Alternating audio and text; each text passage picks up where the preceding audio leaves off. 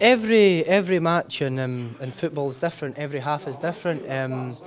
They changed their formation, and they've got very strong players. So I think in the end, a point each was a fair result.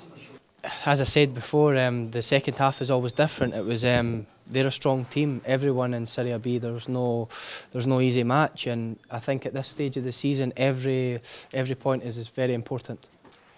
I would say it's half and half. Half cross, half shot, and my parents were over from Scotland today, so it was for them. We train hard every single day. We're a very fit team, and it's just sometimes luck isn't on your side, and today I said the point is a fair result, and we'll take the point and we'll look forward to the next match.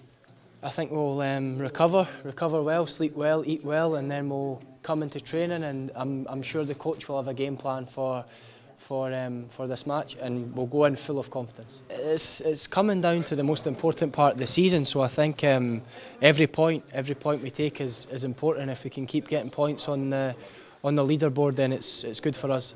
At the end of the day, the supporters pay the money to come and watch, and they want to see the team win. And every single match, without fail, we give 100%. So we just try and get the victory, but it just wasn't to be today.